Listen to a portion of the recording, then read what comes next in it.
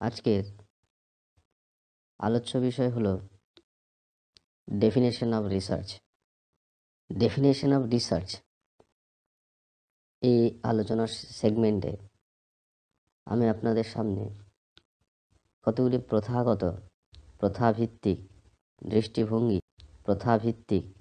দৃষ্টিভঙ্গি তুলে ধরার চেষ্টা করছি এবং এই গবেষণা বিষয়টি সম্বন্ধে একটি সচেতন এবং স্পষ্ট ধারণা প্রদান করতে চেষ্টা করছি। শুরুতেই ডেফিনেশন দিই। গবেষণা কি? সাধারণভাবে বলতে গেলে গবেষণা হলো এক অনুসন্ধান পদ্ধতি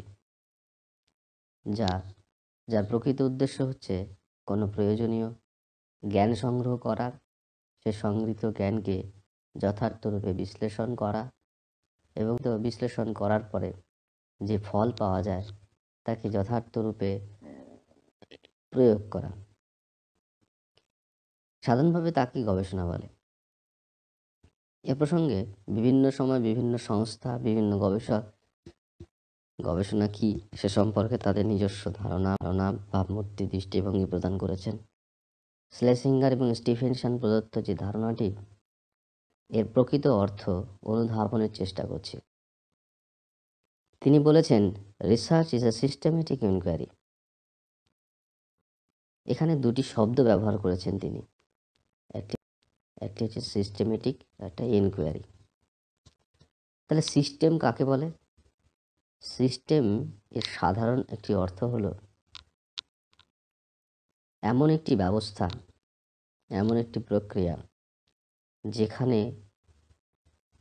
যেখানকার উপাদানগুলি পরস্পরের সাথে সম্পর্কযুক্ত, পরস্পরের সাথে নির্ভরশীল হয়ে একযোগে কাজ করে, একটি প্রধান বা মৌলিক উদ্দেশ্য পূরণ করতে চেষ্টা করে। সেক্ষেত্রে সাধারণভাবে সেই প্রক্রিয়া বা সেই ব্যবস্থাকে সিস্টেম বলা হয়। ইনকোয়ারি কথাটি আমরা সাধারণভাবে বলি অনুসন্ধান অর্থে, অর্থাৎ আমরা কিছু খুঁজছি। এবার এই খোঁজা কী ধরনের খোঁজা? উদ্দেশ্যভিত্তিক খোঁজা, অর্থাৎ কতগুলো নির্দিষ্ট উদ্দেশ্য আছে, সেই উদ্দেশ্য অনুসারে আমি কিছু জ্ঞান বা অভিজ্ঞতা সংগ্রহ করতে চাই বা কিছু সংকেত আহরণ করতে চাই, তার উপর ভিত্তি করে কোনো মূল্যবান ঘটনা প্রণালী, ঘটনার সত্যতা আমি আবিষ্কার করতে চাই, প্রকাশ করতে চাই। এই যে জ্ঞান অনুসন্ধানের যে প্রক্রিয়াটি, তাকে সাধারণভাবে ইনকোয়ারি বলা হয়ে থাকে। তিনি বলেছেন যে এই অনুসন্ধান ক্রিয়াটি আমরা কেন করব? উদ্দেশ্য হিসেবে তিনি বলেছেন, কোনো বিষয়, কোনো ধারণা, কোনো সংকেত সম্বন্ধে করা। উদ্দেশ্যটা হচ্ছে ঘটনাকে আবিষ্কার করা বা এই বিষয়গুলিকে নিজের মতো করে পরিবর্তন করা।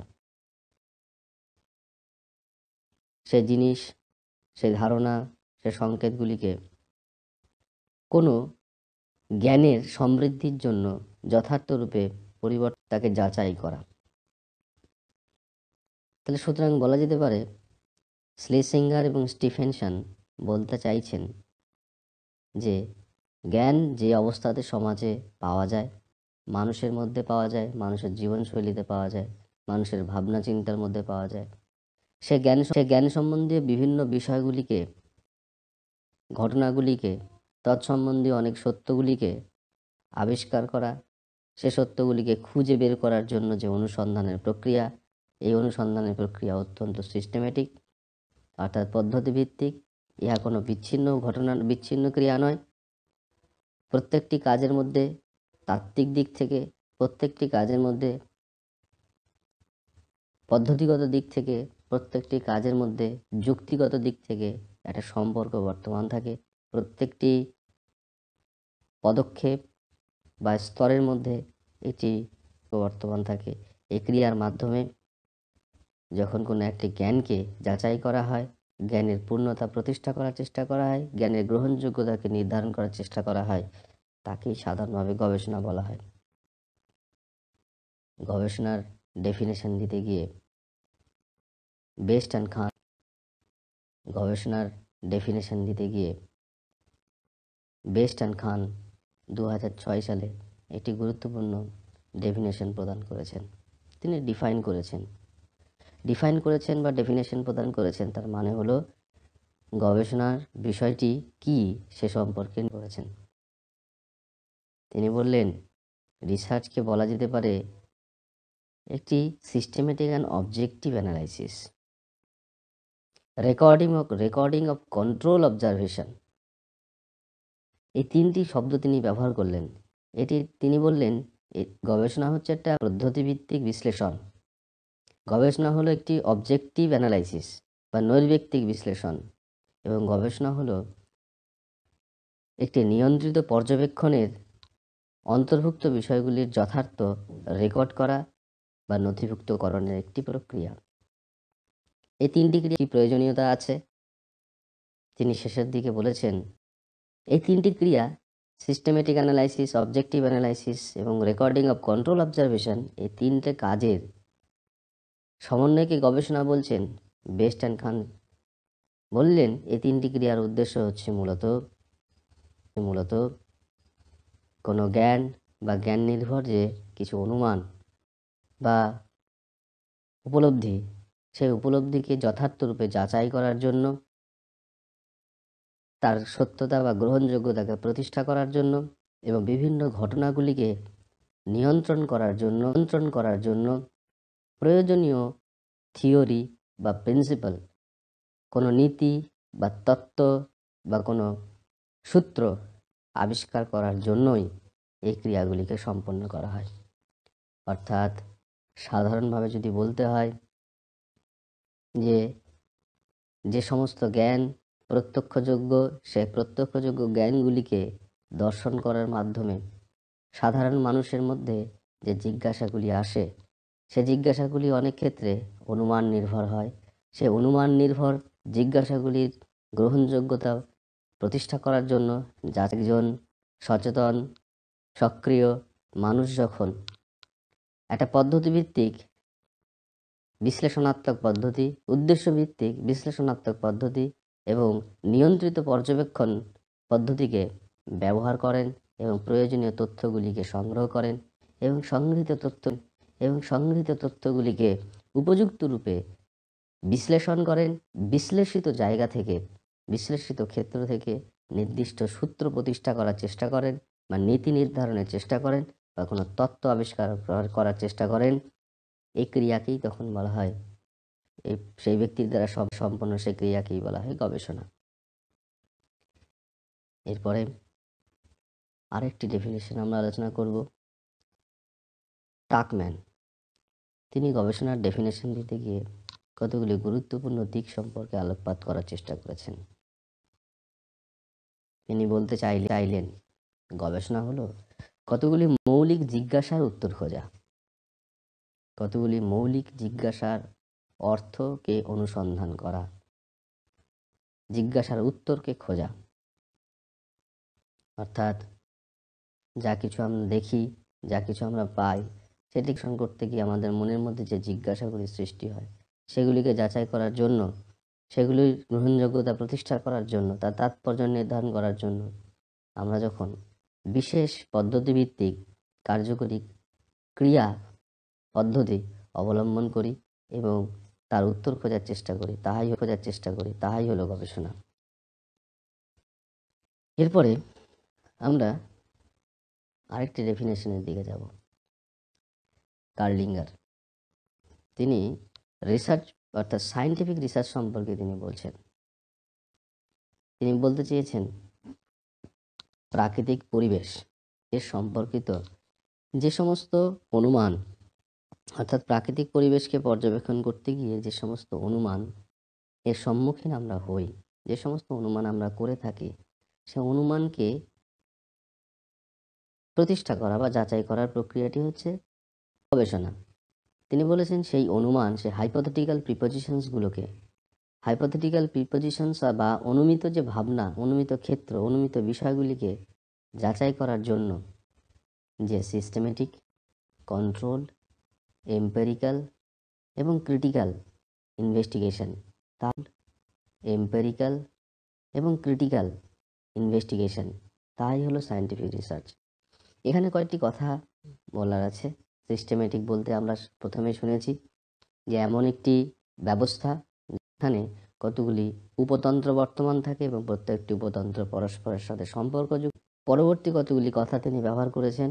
কন্ট্রোল সম্পর্কে বলতে চেয়েছেন যে পরীক্ষামূলক পরিস্থিতিতে আমরা গবেষণা করে থাকি তা অত্যন্ত নিয়ন্ত্রিত থাকে, বাহ্যিক প্রভাবমুক্ত হতে হয়। বাহ্যিক প্রভাব যদি থাকে সেক্ষেত্রে আমরা আমাদের প্রয়োজনীয় যে উত্তর, সে উত্তরগুলি আমরা অনেক ক্ষেত্রে পাই না। সেজন্য তিনি বলেছেন যে গবেষণা পদ্ধতি সবসময় নিয়ন্ত্রিত হলেই হয় বাঞ্ছনীয়। নিয়ন্ত্রিত পরিবেশে উদ্দেশ্য অনুসারে ক্রিয়াগুলি সম্পন্ন করা সম্ভব হয়। এম্পেরিক্যাল বলে একটি শব্দ তিনি ব্যবহার করেছেন। এম্পেরিক্যাল ইনভেস্টিগেশন, এম্পেরিক্যাল কথাটি এখানে বলা হচ্ছে যে সেই অনুশীলনকেই তিনি উল্লেখ করতে চেয়েছেন যেখানে জ্ঞানকে ব্যবহারিকভাবে প্র্যাকটিক্যালি আবিষ্কার করা হয়, অর্থাৎ প্রাইমারি ডেটা কালেক্ট করার চেষ্টা করা হয়। প্রাইমারি ডেটা মানে হচ্ছে যে তথ্য বা যে জ্ঞানকে প্রত্যক্ষ রূপে প্রকৃত ক্ষেত্রে বাস্তবিক ক্ষেত্রে যথার্থরূপে যাচাই করে অনুশীলন করে লব্ধ করা হয় বা পাওয়া যায়, সেই জ্ঞানকেই সাধারণভাবে বলা হয় এম্পেরিক্যাল নলেজ। অর্থাৎ ব্যবহারিকভাবে যাচাই করার পরে পাওয়া যে জ্ঞান, তাহাই হলো এম্পেরিক্যাল নলেজ।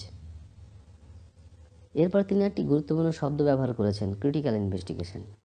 ক্রিটিক্যাল কথাটির অর্থ হচ্ছে ডিটেল বা পুঙ্খানুপুঙ্খ, অর্থাৎ শুধুমাত্র বাহ্যিক বা তাকে কোনো অনুসন্ধান ক্রিয়া সম্পন্ন না করে কোনো একটি কাজকে যখন ডিটেলে বিশদে গভীরে গিয়ে অনুসন্ধান করা হয় তখন সে অনুসন্ধানকে ক্রিটিক্যাল ইনভেস্টিগেশন বলে। সুতরাং বলা যেতে পারে সায়েন্টিফিক রিসার্চ বা বিজ্ঞানভিত্তিক গবেষণা বলতে আমরা কাকে বুঝবো? বিজ্ঞানভিত্তিক গবেষণা হলো যে বাহ্যিক জগতের যে বিভিন্ন বিষয় বা জ্ঞান বা অভিজ্ঞতাকে যথার্থরূপে পর্যবেক্ষণ করতে গিয়ে যে সমস্ত জিজ্ঞাসা, সেই জিজ্ঞাসা থেকে যে সমস্ত অনুমানের সৃষ্টি হয় বা হাইপোথিসিসের সৃষ্টি হয়, সেই হাইপোথিসিসকে টেস্ট করার জন্য যখন একজন ব্যক্তি বা নিয়ন্ত্রিত এম্পেরিক্যাল এবং ক্রিটিক্যাল ইনভেস্টিগেশনের পন্থা বা পদ্ধতিকে অবলম্বন করেন, তখন সে অনুসন্ধান পদ্ধতিকে কার্লিংয়ের পরিভাষায় রিসার্চ বলা হয়, সায়েন্টিফিক রিসার্চ বলা হয়। এখানে যে ডেফিনেশনগুলি আলোচনা করা হলো তা একটি বিশেষ উদাহরণের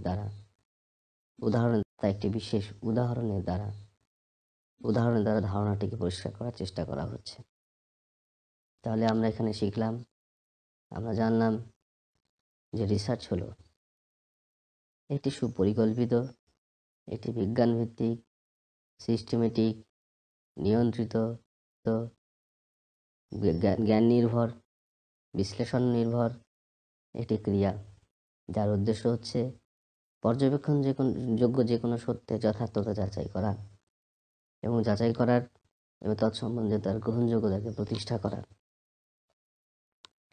ধরা যাক এর আবেগজনিত বুদ্ধি, ইমোশনাল ইন্টেলিজেন্স কেমন আছে।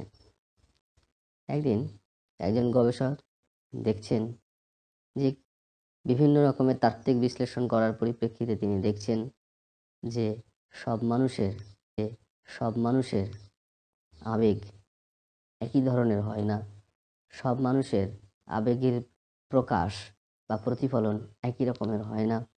এটা কেন হয়? আবেগের ফ্ল্যাকচুয়েশন, ইমোশনাল ফ্ল্যাকচুয়েশন, আবেগের প্রতি মুহূর্তে পরিবর্তনের সেই গবেষক বিভিন্ন রকমের জ্ঞান, অর্থাৎ বলা যেতে পারে যে সমস্ত জ্ঞানগুলি অ্যাভেলেবেল আছে, সহজলভ্য আছে, সেই সমস্ত জ্ঞানগুলিকে যথার্থরূপে তিনি বিশ্লেষণ বা অনুশীলন করার পরিপ্রেক্ষিতে তার মনে একটি জিজ্ঞাসা সৃষ্টি হলো যে ইমোশনাল ইন্টেলিজেন্স, এই ইমোশনাল ইন্টেলিজেন্স বলে একটি বিষয় আছে বা একটি ফ্যাক্টর আছে, এই ফ্যাক্টরটা কি ইমোশনাল স্ট্যাবিলিটির জন্য রেসপন্সিবল ফ্যাক্টর? এটি তার মনের মধ্যে একটি প্রশ্ন সৃষ্টি হলো, জিজ্ঞাসা সৃষ্টি হলো। জিজ্ঞাসাটা হচ্ছে যে মানুষেরা আবেগজনিত স্থিরতা বা আবেগকে যথার্থরূপে নিয়ন্ত্রণ করতে পারবে কি পারবে না তার কি একটি গুরুত্বপূর্ণ নির্ধারক সেই ব্যক্তির ইমোশনাল ইন্টেলিজেন্স? এই যে জিজ্ঞাসা, এই যে অনুমান, এই অনুমান যাচাই করার জন্য সেই ব্যক্তি তার গবেষণা ক্রিয়াটি শুরু করলেন, অর্থাৎ কজ অ্যান্ড এফেক্ট রিলেশনশিপটাকে বের করার চেষ্টা করলেন, কার্য-কারণ সম্পর্ক, কার্য এবং ফল সম্পর্ক। অর্থাৎ এখানে ফলটি কি? ফলটি হচ্ছে ইমোশনাল স্ট্যাবিলিটি বা ইনস্ট্যাবিলিটি, এবং তার নির্ধারিত কারণটি কি হতে পারে? Emotional intelligence. সেই ব্যক্তি দেখতে চাইছেন যে ইমোশনাল ইন্টেলিজেন্সের জন্য ইমোশনাল স্ট্যাবিলিটির মধ্যে কোনো রকম প্রভাব আসে কিনা। তার জন্য তিনি কি করলেন? তিনি বিভিন্ন পদ্ধতি ব্যবহার করতে পারেন, বিভিন্ন কৌশল ব্যবহার করতে পারেন। তিনি সিস্টেমেটিক পদ্ধতি ব্যবহার করলেন, নিয়ন্ত্রিত পদ্ধতি ব্যবহার করলেন, এম্পিরিক্যাল পদ্ধতি ব্যবহার করলেন, ক্রিটিক্যাল ইনভেস্টিগেশন পদ্ধতি ব্যবহার করলেন। কিভাবে করলেন? তিনি প্রথমে ধরা যাক এরকম কিছু স্যাম্পেল বলতে এখানে এমন কিছু ব্যক্তিকে সংগ্রহ করা হলো যাদের মধ্যে এই ইমোশনাল ফ্ল্যাকচুয়েশনটা অধিক মাত্রায় দেখা যায়। প্রথমে তিনি বা ইমোশনাল ইনস্ট্যাবিলিটির মাত্রাটি নির্ধারণ করতে সচেষ্ট হলেন, তার মাত্রাটিকে নির্ধারণ করা হলো। এক্ষেত্রে তিনি বিশেষ অনুসন্ধান পদ্ধতি ব্যবহার করতে পারেন, বিশেষ টেকনিক বা বিভিন্ন বিশেষ কৌশল ব্যবহার করতে পারেন। অর্থাৎ এই কৌশলগুলির উদ্দেশ্য হলো যে সেই ব্যক্তির ইমোশনাল ইনস্ট্যাবিলিটি কী পরিমাণে আছে তিনি সেগুলোকে নির্ধারণ করলেন বিশেষ ব্যবস্থা ব্যবহার করে, প্রয়োগ করে। এরপরে তিনি করলেন যে বিশেষ তথ্য সংগ্রহ পদ্ধতি ব্যবহার করে তিনি হিসাব করলেন বা পরিমাণ